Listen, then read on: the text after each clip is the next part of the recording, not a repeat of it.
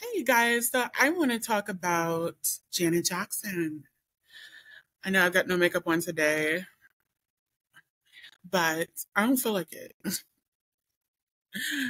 I want to be just as real as Janet was in this moment. Now, if you don't know, Janet Jackson recently came out and did an interview within which she was asked how she felt about potentially having our first alleged Black female president. And Janet said that she didn't think she was Black. And that, I mean, what she heard is that, apparently, oh, girl is not Black. Her dad is white. She's Indian and all that good stuff. Now, I can't sit here and say, I know her dad is Black or I know her dad is not white, because I don't know this woman. And I mean, like, how much do we really know? Have we seen this, that, and the third? But like, I'm not going to sit here and play games just because Janet said something that made me, feel like, okay, we got to win. You know, I'm not going to sit here and act like I don't see Kamala as Black. I see her as Black. I do. I don't know if she sees herself that way, even though she's currently, riding off of that ticket for, all the way to the presidency. But I see her as a Black woman. I see her as a biracial Black woman, you know? So, I mean, that's just what it is. Not only do I see it that way because I know that to be her, demographic background, but also just because I'm fairly good with being able to spot Blackness in people. And I see it. So, stop. But what makes me happy about this is the fact that it is, even though I don't think Janet meant it the way that I'm taking it, it kind of presents this, it solidifies this argument that she has not touted her Blackness, that Kamala has not touted her Blackness throughout her, existence, her political career. And so much so that it's an issue for people to even acknowledge her as Black.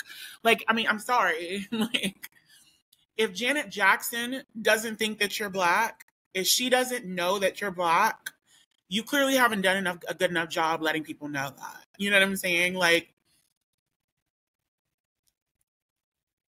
Janet Jackson don't know me from a can of paint, Adam or Eve, but she would never doubt that, anything about my Blackness. She could look at me and tell that I'm Black. And I know not everybody can, is the same way with that. But Kamala is not, you know what I mean? Like, she's not a person who has lived in her Blackness. She's running around here talking about how she's washing her greens in bathtubs and like she's some runaway slave or something. I don't even think they did that. You know what I'm saying? Like, I don't even think we did that back then. Did we even have tubs, to be honest with you? Like, you want to be real about it, but she over here talking about, hot sauce on her, whatever, and all this other stuff. Some Hillary shit, I heard Hillary apparently is running too. Like, what? Did Hillary just throw her hat in the ring? This is some real disorganized shit this year. But, you got Biden dropping out last minute. You got, Kamala jumping in last minute. You got, now all of a sudden, the only thing people are talking about is, oh, Black, Black, Black, Black, she's Black, she's Black. And it's like, they want to talk to every Black person and ask every Black person, how do you feel about this? That? It's like the Inquisition. It's like, shut the fuck up. Like, I don't care. I don't care. What are the policies? What is she running on? What, I mean, like, you know what I'm saying? Like, does she have a set of policies yet? Let me go to her website. Finally got a campaign going. So I guess we should have that, a month before we're supposed to be expected to vote for you. I mean, so congratulations. I guess they just put that up there like within the past week or two. Cause like for weeks, months, she has not had a platform to run on. And it was already weird enough that she was coming in so late. But anyway, especially after like dropping out initially. But anyway, so people are off the walls mad. They are mad at Janet Jackson. They're going off on Janet. They've dragged, the late Michael into this, Michael Jackson. I saw one guy on his TikTok, some black dude talk about well, your brother didn't even want to be black. At least she wants to be black.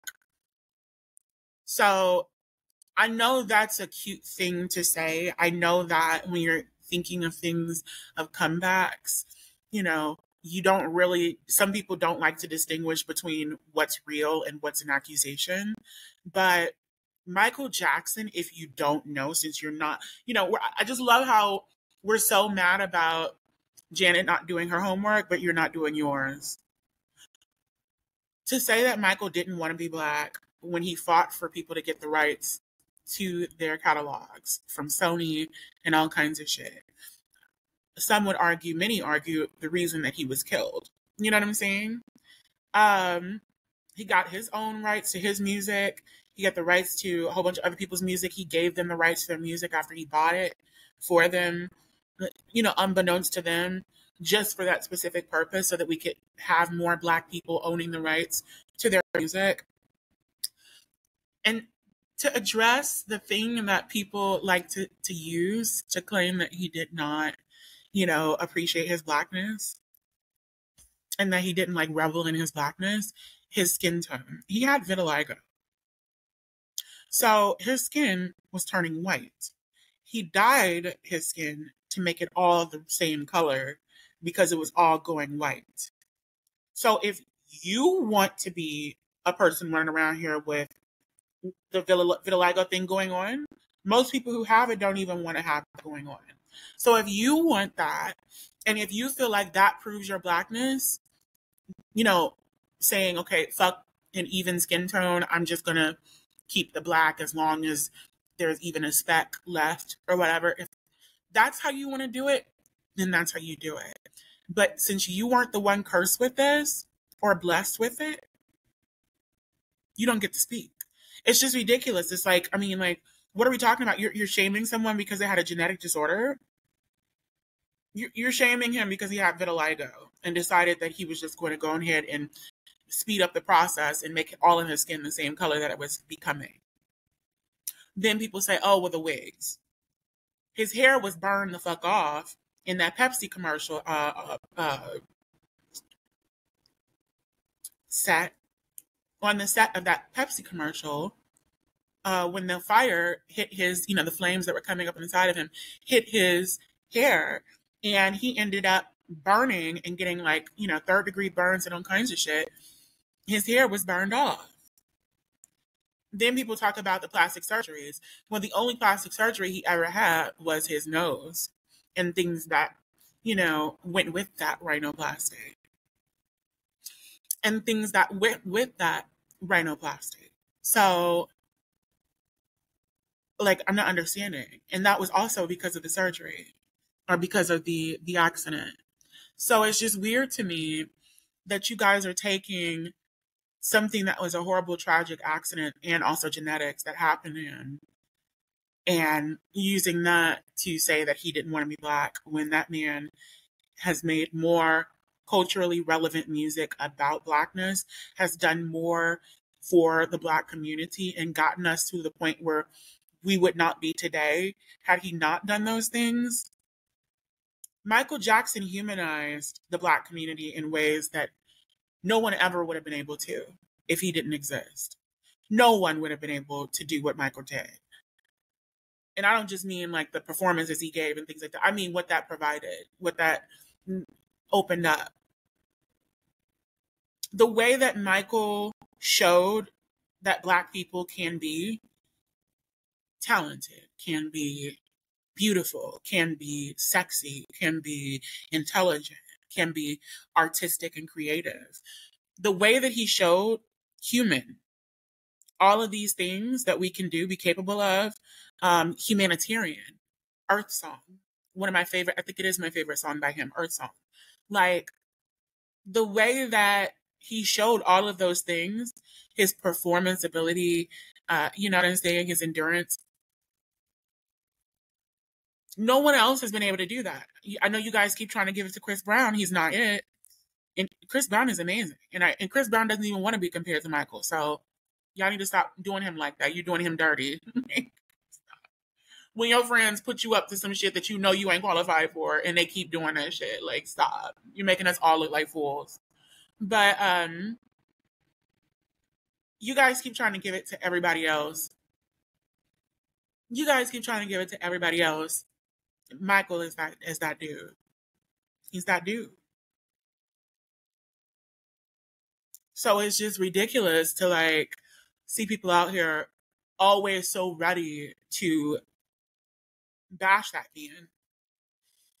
And it's all jealousy. It's the reason that they can't let his name just stay out of their mouths. Like, they're always comparing someone to Michael Jackson. They're always this, that. If the man was so horrible, if he was so this, that, and the third, why are you comparing yourselves to him?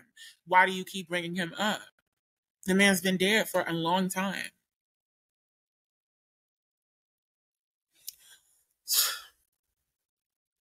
Ridiculous. So people are mad. People are really mad. And, it's just really, I will admit that it is as cool as it was to see, to hear Janet say this, at the same time, it is so unfortunate to see how they're doing her in her later years. Because this is a woman who already had her career ruined by a white man who sexually assaulted her on stage in front of everybody, and they blamed the woman as usual.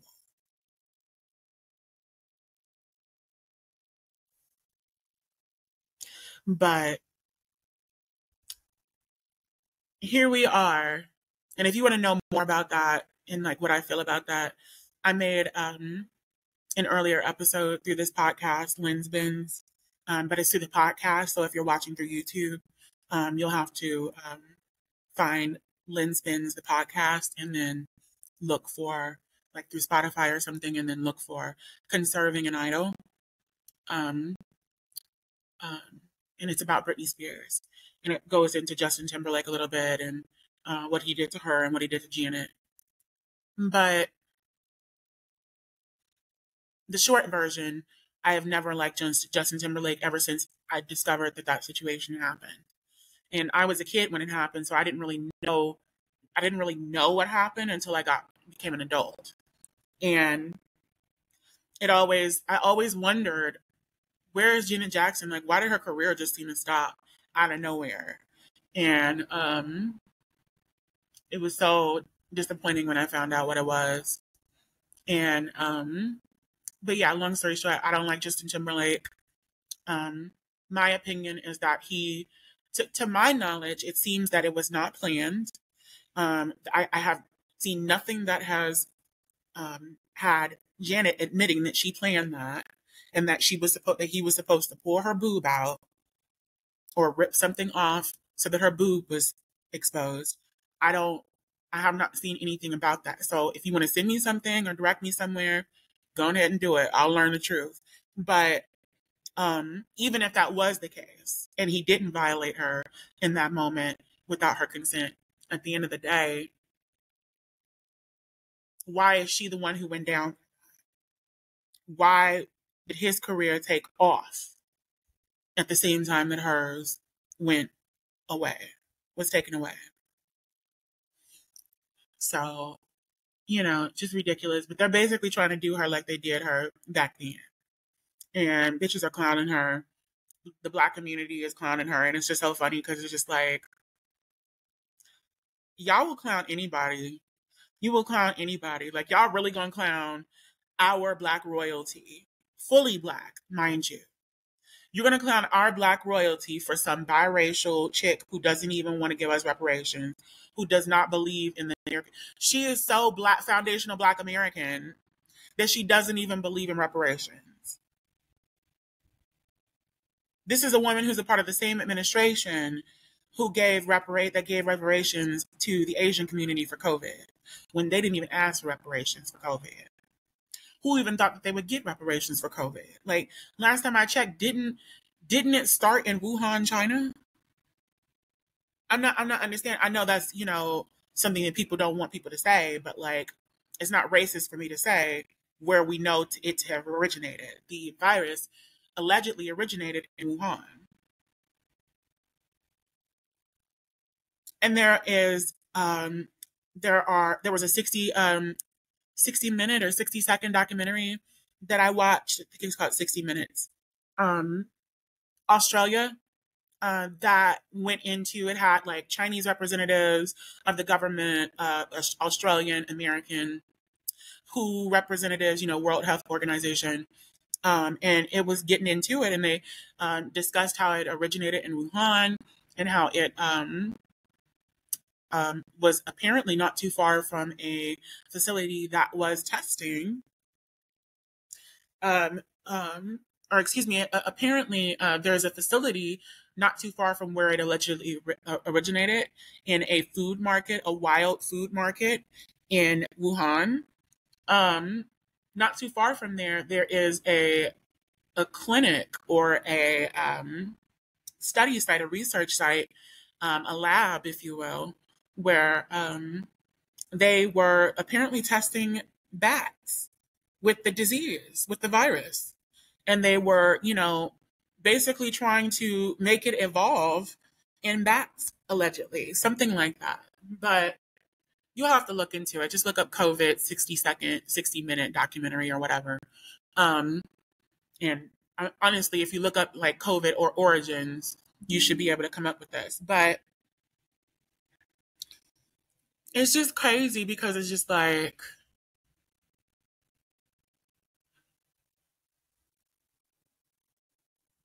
the Black community has been going hard for reparations for decades. For decades. Since the Sherman Order. And was it General Sherman? General William Sherman, I believe. And they keep telling us about a study.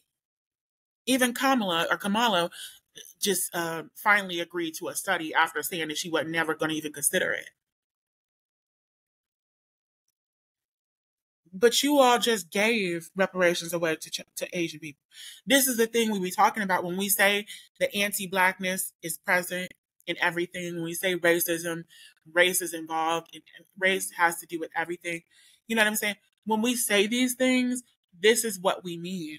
You know, like you can't just sit here and like you. I mean, it's just weird. It's just ridiculous. Like you can't just sit here and completely deny one person over and over and over again and then give all of this to another person willingly without them even having to ask for it, and then not expect people to see the favoritism going on in that situation. That's what's happening with the Black race. We are consistently passed up, and there are excuses made for why we can't ever get what Native Americans got, what Japanese Americans got, what Chinese Americans got individually, what Asian Americans got as a whole, federally and statewide, you know.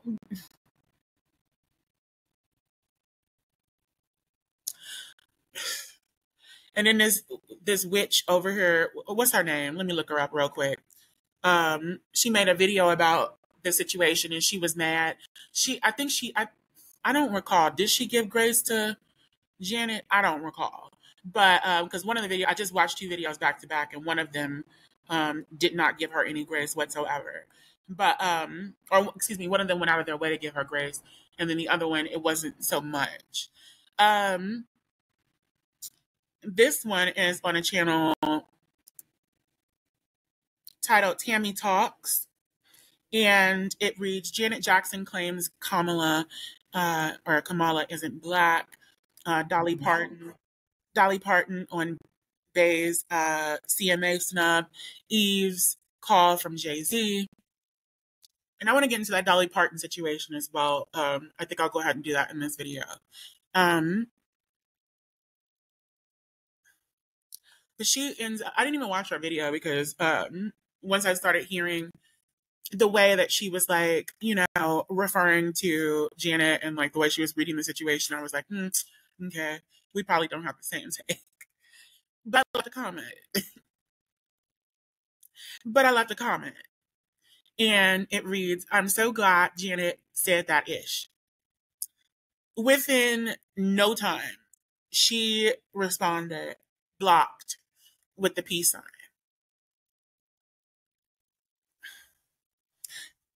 I don't know if this is the first video I've seen of hers, but like I think it is. The name seems a little familiar, but I think it is. Really?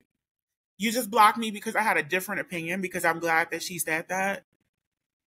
So I didn't even voice my own opinion. All I did was support our greats. You know what I'm saying? One of our greats. And you blocked me because of that? Like, really? That's trash. Not that your content seems to be something that's pulling me in anyway, but like,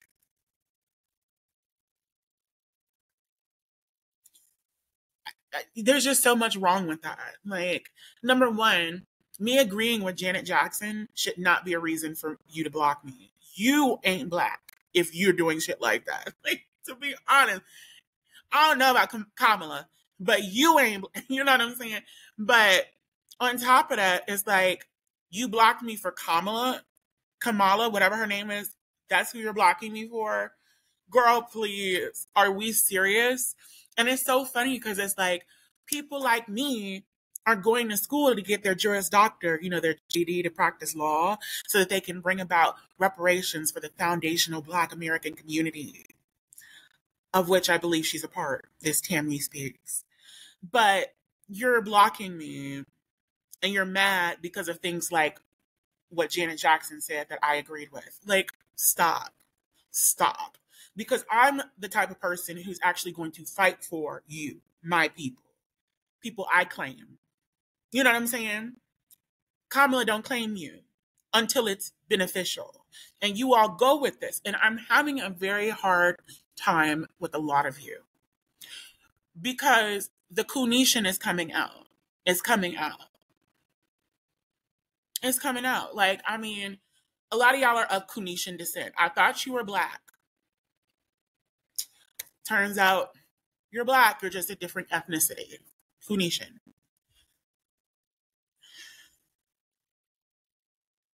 Whoever needs to hear this, be cool or come out of the bag. I really don't care. Stop. Stop it, you guys. Like, this is not okay. This is not okay.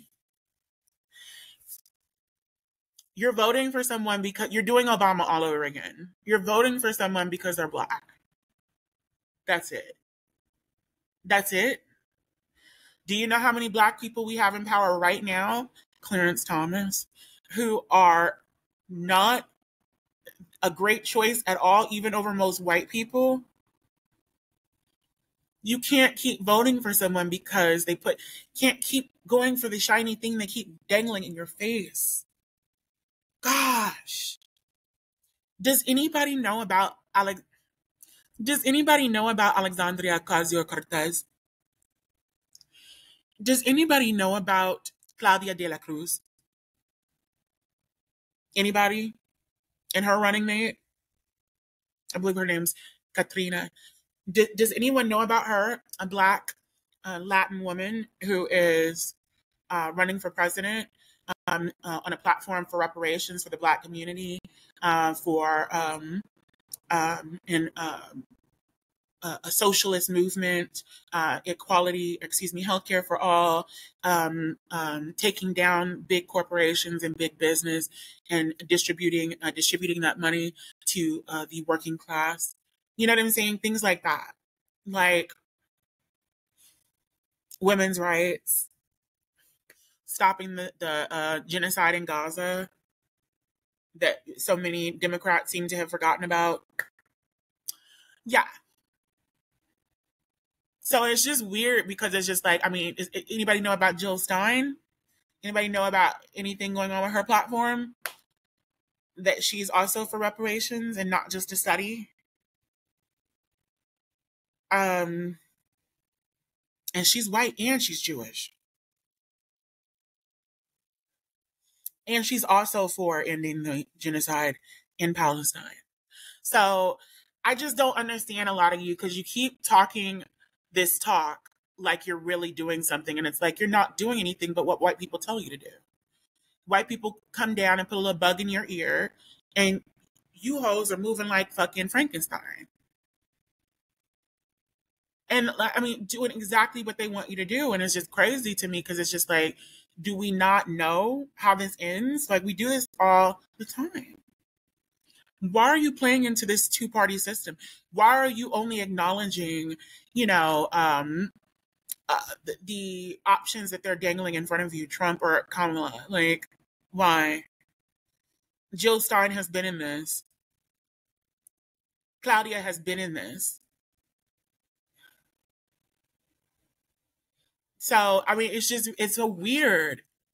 It's just so weird. It's just like, and then people say, oh, well, they're not going to win. Yeah, because you all do stuff like this. For years, I've been talking about, even since before the last election, even since years before that, I have been trying to, gin up steam for third party options, basically. Other people who are not being considered, third ticket options. And it's a very lonely road out here. It's a lonely, arduous trek because most people do not care to do that. They'll just stick with the two main ones. And it's like, that's why we keep ending up. Just think about this. If the establishment knows that you're only going to pick from the two main choices that they present you, then why would they ever present you anything further to the left or further to the right than already is present, Why would they not just continue this same cyclical Republican Democratic situation, but it's all elite? You know what I'm saying? To the end of time. Why not? It doesn't make any sense. So I don't know. I just need you guys to do some research. A little bit. Like if you're not gonna vote in your local elections or, anything else, at the very least, if you're going to vote for the president, can you know everybody who's running? Can you look up Google who's running for president and do a little research on them? At least know what their policies are so that you can make a somewhat informed decision. Because when you get there and you see 5 other names on the ballot that you didn't even know were running, that's intentional. It's intentional. They don't want you to think about those other options. I mean, think about it. How long have we been moving in the same direction so slowly? Do you think that has anything to do with the fact that we're still voting for the same 2 main options that they tell us about? Does anybody find it weird that they don't talk about the other options? Because that's why you don't know about them. That's why they are not worth talking about because they're not talked about. So nobody knows about them. And they keep them from getting on these major platforms. The major news doesn't want to talk to them, doesn't allow them a platform. The debate stages don't allow them to debate. Why was Jill Stein not debating Donald Trump and Kamala Harris? Why was Claudia not? Why do you guys not even know who I'm talking about when I say Claudia de la Cruz? Look up her movement, her presidential bid and campaign. So it is what it is. But hey, I'm Lynn Ferguson, also known as Lynn Tennyson, your host here on the show. And I welcome you next time we jump in Lynn's Bits.